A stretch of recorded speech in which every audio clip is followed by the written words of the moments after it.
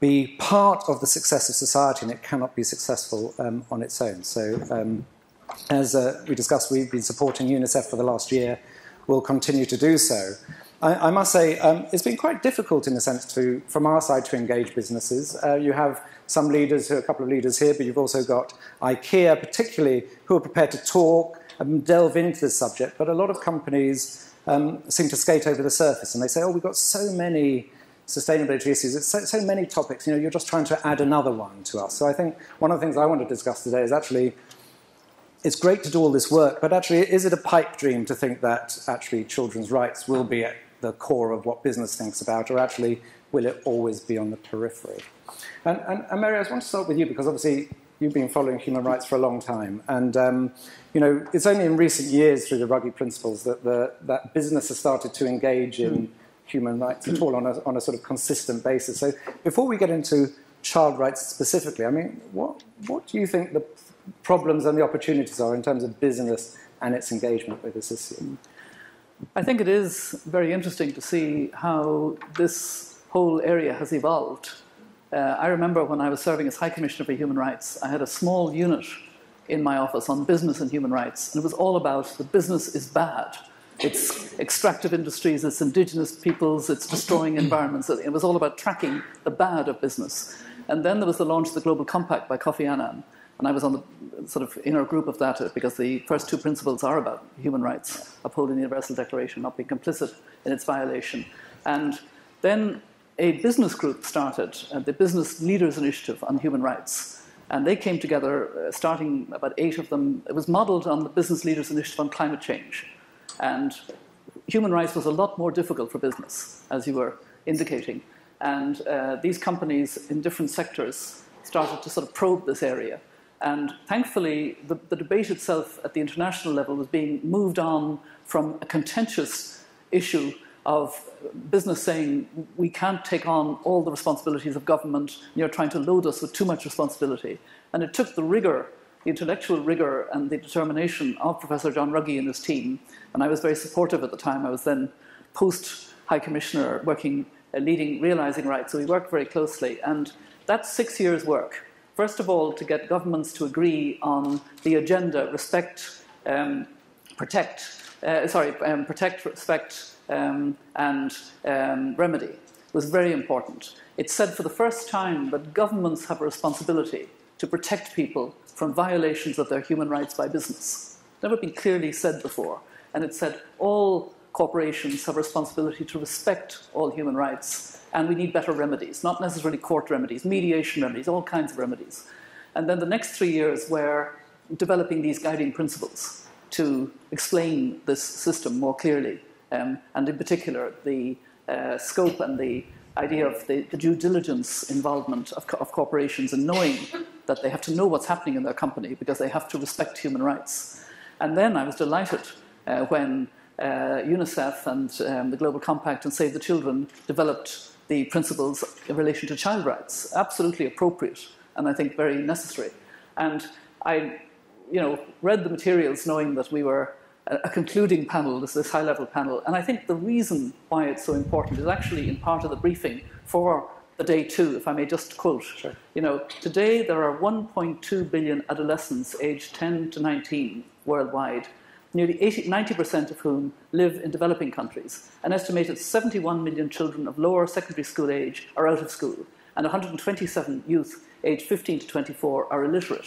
We can't have a kind of social cohesion, social order in that world. And if anything, because of the population increases that we're going to have, that number is going to increase unless we address the issues. And so, we can come back to it, but I think we should be talking about short-term, middle-term, and longer-term responsibilities of corporations. And what do you think? A lot of corporations will say, we're expected to do everything now. We've got so many responsibilities. We've got our supply chains. We've got, our sort of resource scarcity. We've got to deal with climate change. And now you want to add another one. And they're feeling that sense of overload. And what would your argument be to a business to say why it is important?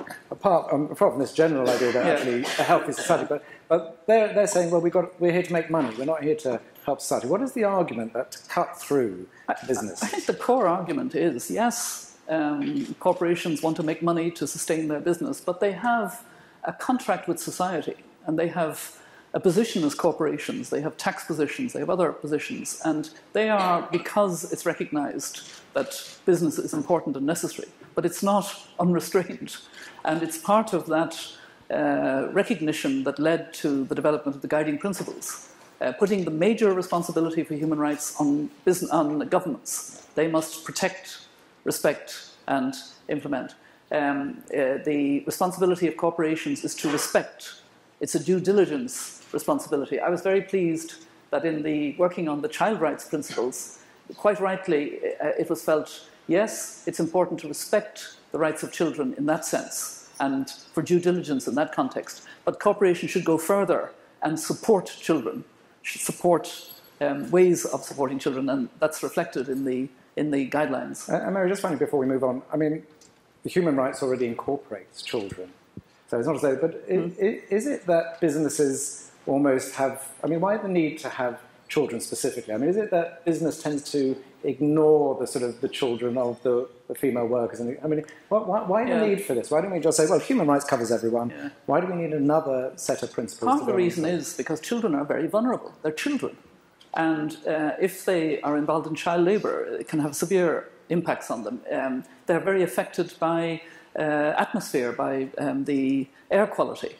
So emissions issues are important. Health, if children are stunted, they will never recover their full potential, physical and intellectual. So just from that point of view, it's right.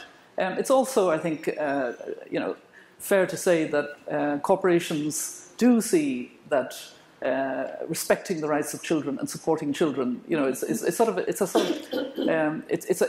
an entry point into this area that corporation can actually grasp on the positive side. And I think this is what these companies have been doing. Have been actually seeing that it's good for corporate reputation, but it's also an important part of corporate responsibility. Right, and we're going to dive into detail, but while we're operating at this top-level view, I just want to talk about systems, because the one thing I hear from companies all the time is saying, look, we can't do things on our own. The world is too fast, it's too complex, and actually we need to have a systems approach. We need government, we need business, we need NGOs, civil society. We all need to come together, but actually it's not business's role to sort of push this agenda. So I'm just wondering, given that we live in such a complex world, how do we start to bring these groups together and find common solutions? Because business will say, well, look, we're a business, we can only do so much, and actually if we have a bit more responsibilities, then it's up to government to regulate us better. And I think that the principles that were adopted by the Human Rights Council and unanimously endorsed, the principles that John Ruggie and his team had worked on, reflect that primary government responsibility.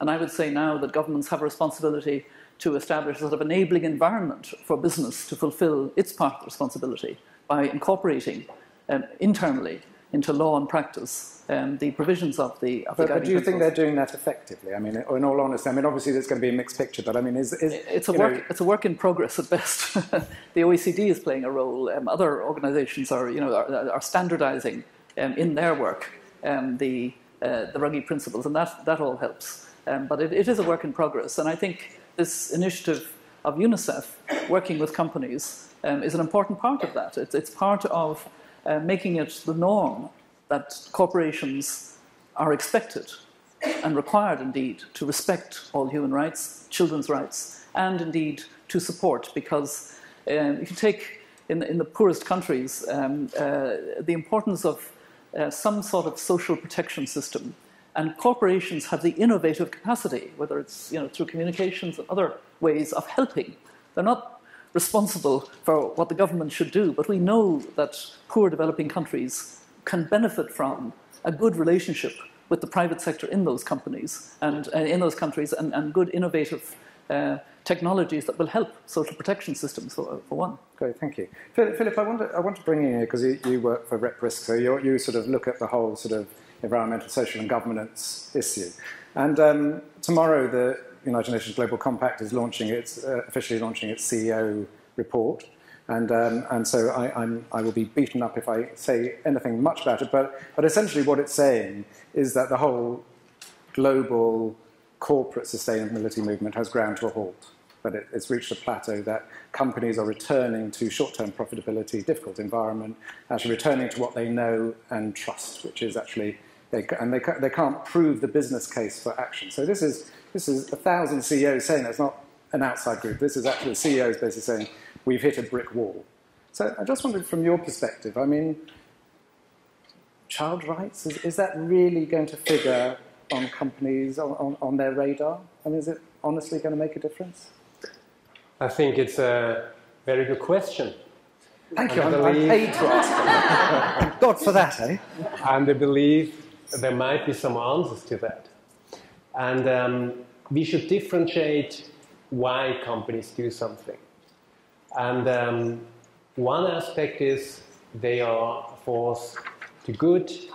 I understand these two gentlemen have taken this view, and I think that's one way to run a business very successfully. But another reason is there's something which are expectations from society, but also from the regulator, from the consumers. And one way to look at that is you can think of minimum standards. And nowadays, things like child labor are part of this minimum standards, as something companies have to consider. And there's another aspect. There's, first of all, that the minimum standards get more and more important. The other aspect is that while already the generation of my parents considered child labor something really bad, why many companies haven't acted. And the reason for that is that the world was very intransparent.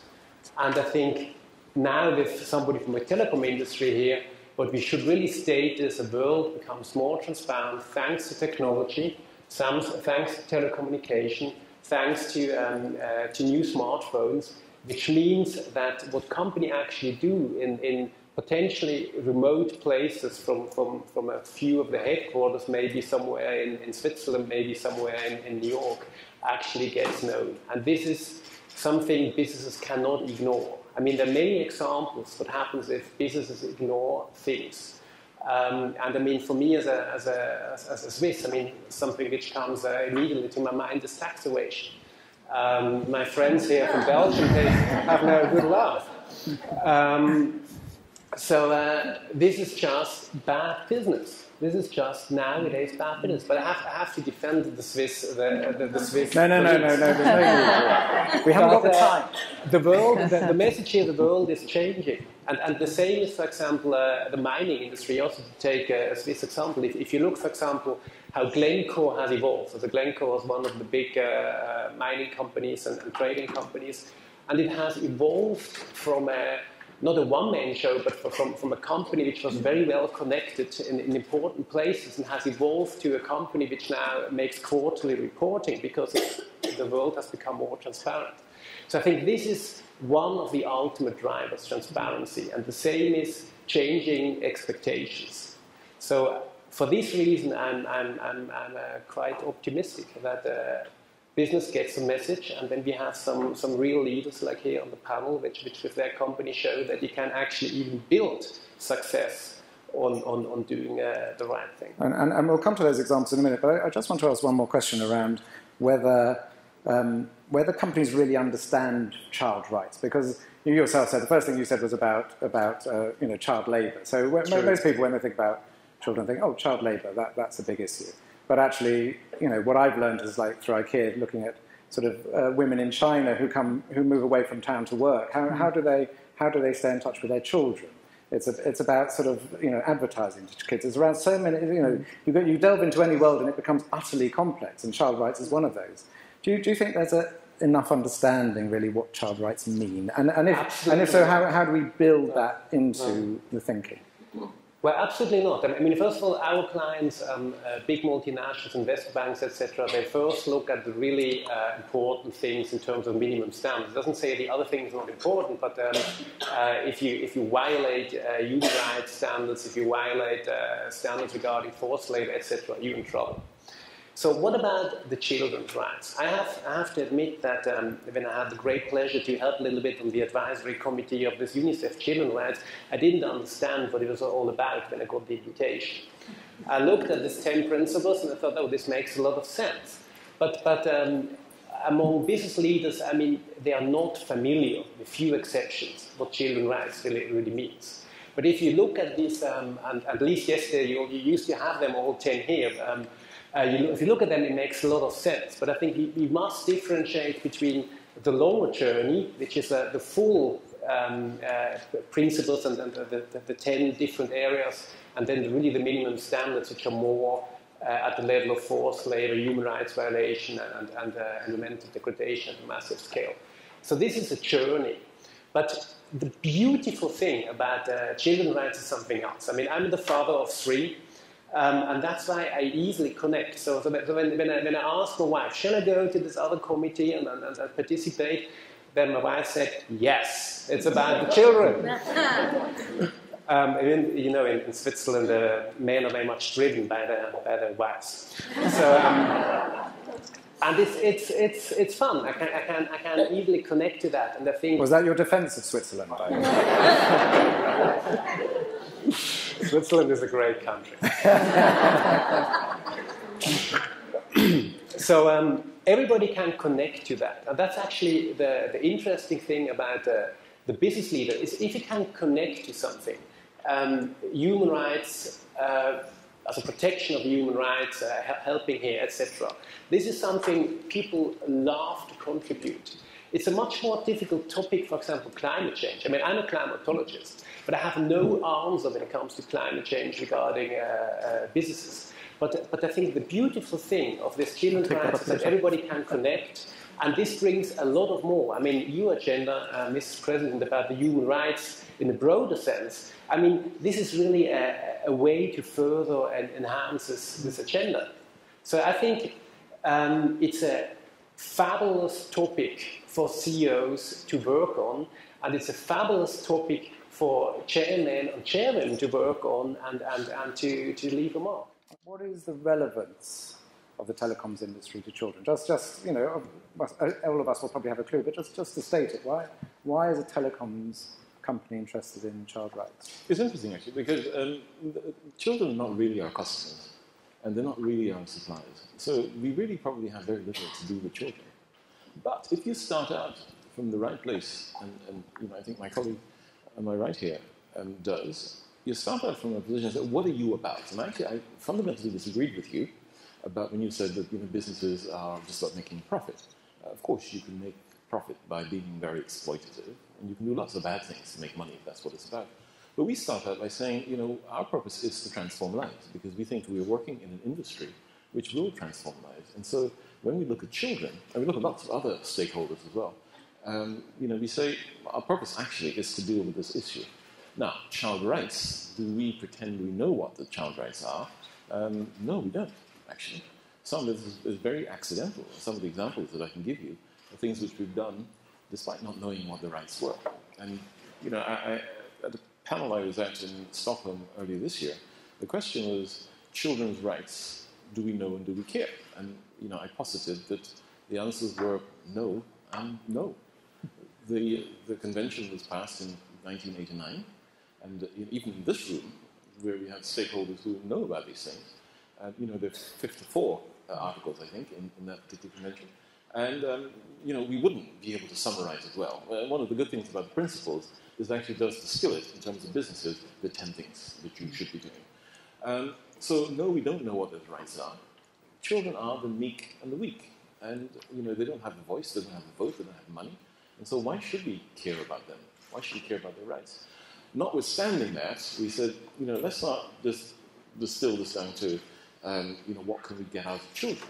Let's think about what is the right thing to do. And that's why we've done some of the things that we've done. Not because we were thinking about rights, but we thought, let's transform the lives of these children. And just out of interest, a lot of times when it comes to sustainability, it becomes one senior member of an organisation that sort of gets what it means and becomes passionate about it. And it's not something that often happens just because it's a business priority. So I'm just wondering, was this something that came from you personally? Was it something that someone came to you with? How did it come about? Well, I think I was lucky because what I did is to inherit leadership of a company that actually already got it. And so, you know, I have 4,000 people still working in the company, and they got it, so it was easier. But the role of the leader is very much about trying to get the vision, articulate the vision, and get the people to come with the vision. And I think we've done that reasonably well. And when it comes to NGOs working, because you're clearly a business leader who gets it there, I could put 1,000 people on the stage who would say, this is nothing to do with us, and we are about short-term profits, and this is our shareholder. So what, if you were an NGO like UNICEF going to a business that didn't get it, what would be your argument to actually try and engage with them? What's the best? I think, my opening statement is that you can make money in lots of ways. If your purpose is just to make money, then there are lots of ways you can do it. If your purpose is to make a difference, and you have to make a difference if you want to have a sustainable business. For my successor and the person, the man or woman who takes over after them, for them to have a business, we have to do the right things today. Because the tree, we don't plant our own trees to sit under. Our fathers and grandfathers did that. And so, we need to kind of get our heads around that piece. We're not just about today. Okay. And before I come to Srettha, Mary, just come back to you. I mean, my experience of business is that Bob is not your normal businessman who most businessmen don't argue that way. I mean, what's your experience of working in the world of business, behind the scenes, so not the public face, about what the arguments are, why they don't get involved, or why they don't care? I mean, what's your experience? I must say I'm probably luckier, maybe it's because I'm on panels like this, but I do come across business leaders like you, very successful business leaders, because you've actually, as you said, thought through how to be innovative, how to stay ahead, and how to actually energize your workforce, because they feel they're proud to be part of the company, which is important. I learned a lot in this Business Leaders Initiative on Human Rights, where I listened to corporations talking about the real nitty-gritty of being, sort of accountable. I mean, I wanted to take up the point about climate because I find it a very helpful point in relation to children, because I have this foundation on climate justice, and we are talking more and more about intergenerational justice. We are creating a very, very difficult world for our children and their children and grandchildren. I mean, I too am a grandmother. I talk a lot about my 4 grandchildren who will be in their 40s in 2050. They'll share the world with 9 billion others. And it will be a very unsafe, in the sense of a world that will suffer much more climate shocks. And I often pose the question, what will they think about us? Those children who will be in their 40s in 2050, the 9 billion, what will they think about us leading up to 2015, and whether or not we get a proper agenda for post-2015 development, whether we get a climate robust, fair agreement, is going to matter hugely to them. So that's a kind of connection that I think if we thought about it more, it would bring child rights closer to us. It's about, what are you doing about your emissions levels? Do you think about children in that? Those companies that use security, do they have guards trained to deal with children? I mean, it's right across the board. It's a question of thinking, thinking through what. But that has to be deeply felt, hasn't it? I just came from a conference in Istanbul, and half the people who came on stage talked about, well, we have to think about our children's future. But actually, most often it's just words. They just say it, but you have to actually. I mean, like Bob, you have to deeply feel it, don't you? You can't just verbalise it. You have to actually go into the feeling of what the world will be like. Yeah. I kind of feel it so deeply at this stage that I can almost hear the voices criticising us. How could they be so stupid? Yeah. How could they be so blind and ignorant? I mean, that's what they will say, unless we very dramatically improve our record. Yeah. And that's what they would be entitled to say. And it's that longer term intergenerational justice is one area, but I think also that the reality is business needs social stability for better customers, so it's in that kind of interest. And governments can be influenced by business, as I think has happened in Thailand, from what I heard, and that's another role that business can play. Okay, so Srettha, let's come to you. So again, construction company, children, what's the connection? I think I add on to what you asked Philipp earlier about what are children's rights. It's you can write the whole Bible about it, the definition and all those, but I think you don't have to look very far. You look at your own kids. I'm sure most of you here have children. Would you like your kids to be laying bricks, digging holes on the ground, building condominiums? Or would you like to see them in school? I mean, clearly the answer is children's place is at school, not at work site to earn money for their parents. That's not the way to go. I think that's very simple. You don't have to get fancy about the definition of the children's rights and all those. You don't want them to work. You want them to be in school. They have 40, 60 years ahead of them when they get out of school, then they can work. I mean, people tend to forget about common sense. This is common sense, really. And what Mary was saying earlier about contract with society, right? We as the CEO, we have a difficulty balancing between the 4 pillars.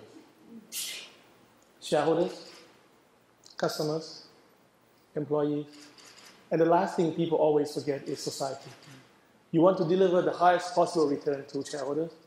You want to give the best bonus to the employees. You want to build the best house for the customers. What about societies? I mean, I think it's make you think that construction, building condos, and children, you need to pay attention. You need to make sure that children are at the right place at the right time. It's not the time for them to be working in a construction site. When they are 10, 12, 14, they need to be at school. Would you want your kid to be at a construction site? The answer clearly is no. I mean, as an industrial leader, people with a connection with the government, I think it's the least that I could possibly do for the child rights. I want to bring something that Mary said, and this is this intergenerational thing. For us in Safaricom, what we did when I first started is we defined who were critical stakeholders, and actually came up with 8 sets of stakeholders, regulators and governments, etc. And we had society, but actually broke society down. We said you have society, which is what you do now, but also about future generations. And so whatever we do, we say how will it affect these stakeholders? Sure, the future generation is not even here yet, but you have to make sure you create a world in which they will prosper. And Bob, I came across a company a while ago, a sort of car company, a sort of electric type prototype car company, and one of its directors is a sort of future generations director. I mean, is that obviously that was quite sort of way out there, but I mean, how do you build that into the thinking? Because business is very complex. You've got loads of staff. How do you actually embed that thinking into, especially the middle managers? I remember Paul Polman, CEO of UNICEF, said it takes at least a year to go through each layer of management. And so again, it's great that you've got 2 business leaders here who say it's important. But I want to get now to a bit more granular level. How do you drive that really into the business so that people are really, when they're making those decisions, are thinking about that rather than about the quality and the deliverability and the price and the core business principles? Yeah, well, I think the first thing you need to do is you need to get some strong evangelists, and I have an evangelist here, Sandra, who's sitting in the middle of the room. So Sandra is a great evangelist. Where is she? Stand up.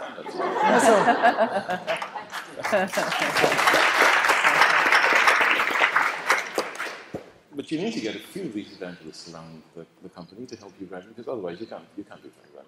But really articulating this whole thing, if you cannot come into a Safaricom building without seeing the words transforming lives. What are we here for? We are here to transform lives. Of course, we also make a profit.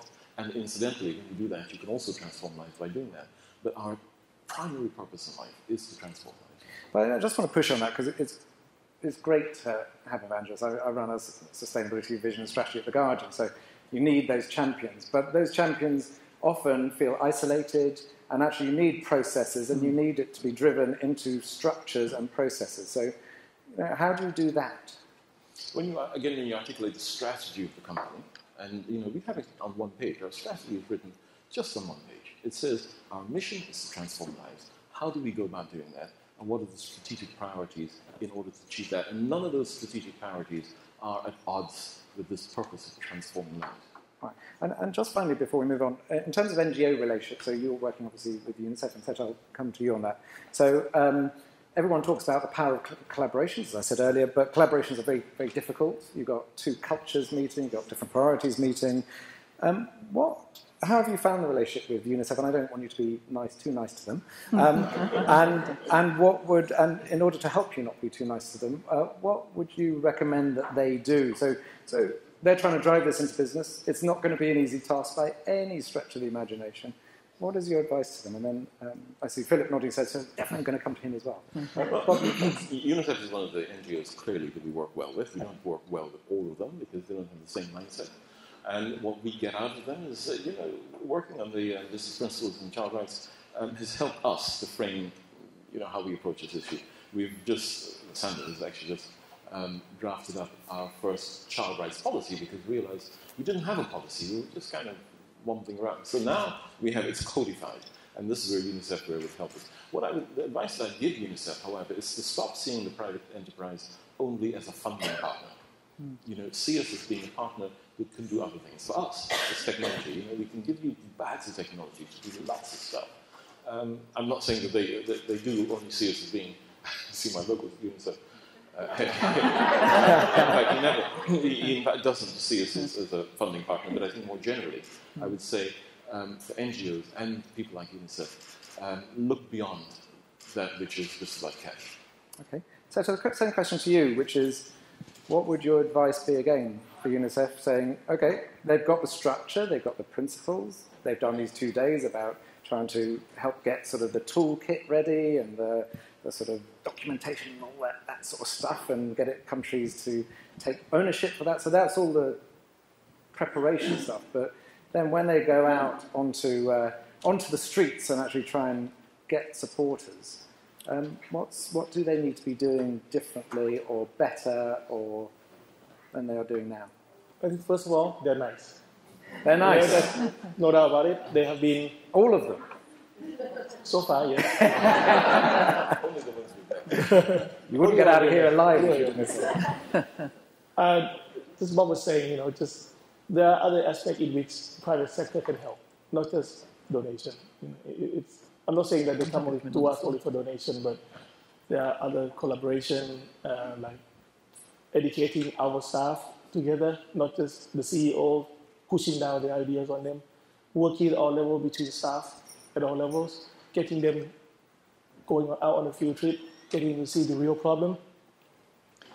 And I think the easiest way to get people so-called interested in a cause that we are proposing is to start off with something easy, something non-controversial, like global warming, which is very difficult to understand. But children, go back to the common sense. Children, we all care about children. You bring them out on the field, seeing malnutrition children, seeing all the problems. I think that's one of the key to get people involved. Once you get the whole organization behind the idea of what the CEO is doing, I think it's forward movement from there on.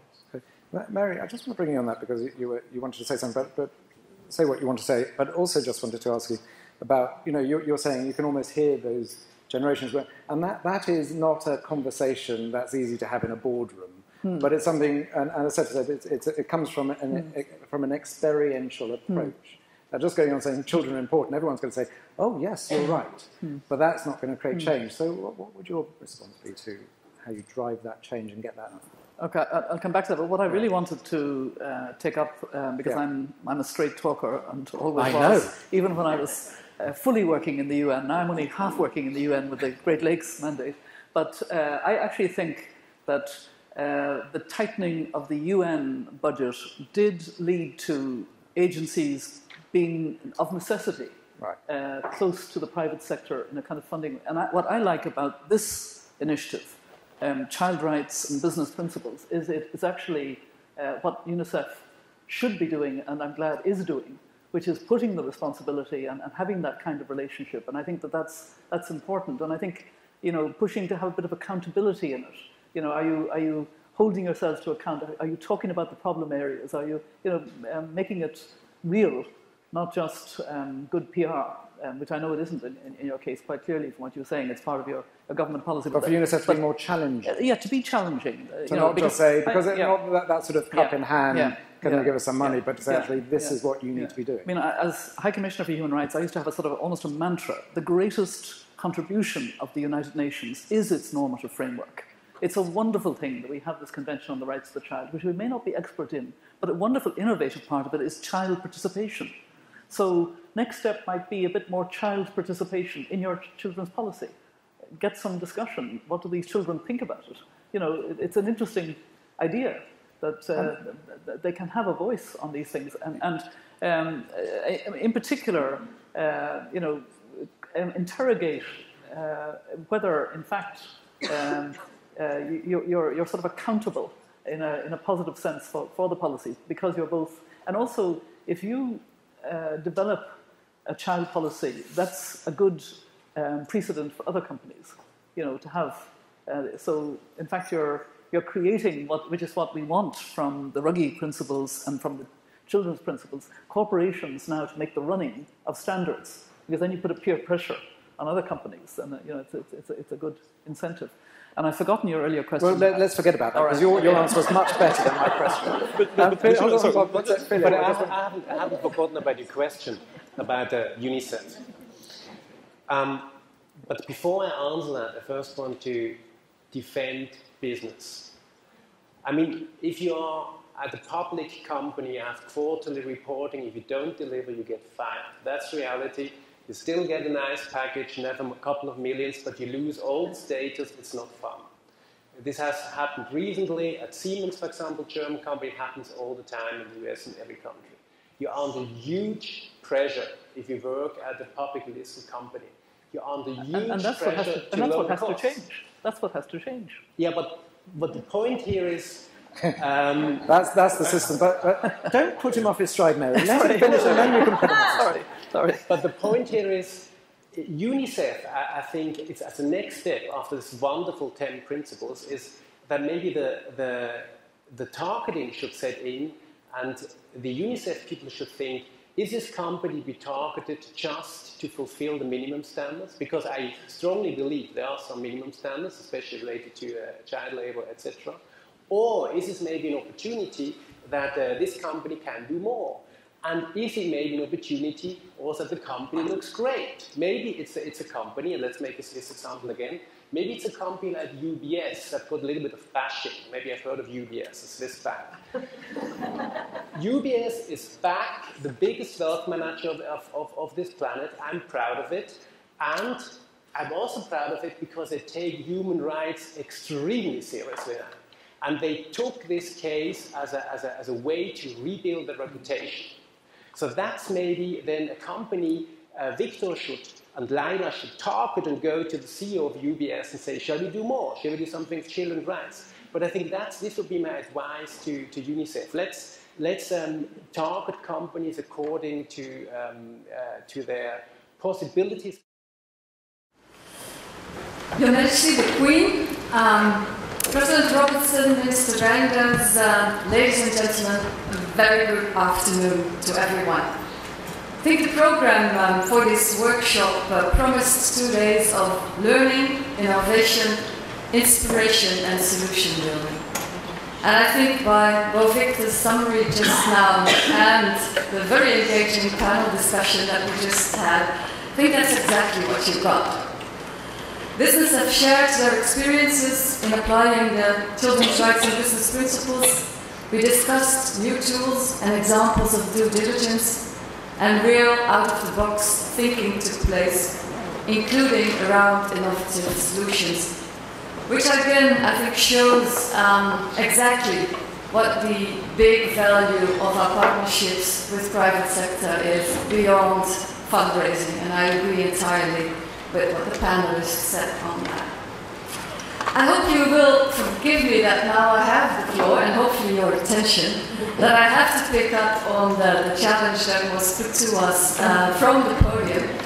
And let me be very brief on that, because yes, absolutely, UNICEF and its leadership stands for children's rights, particularly those of the most disadvantaged.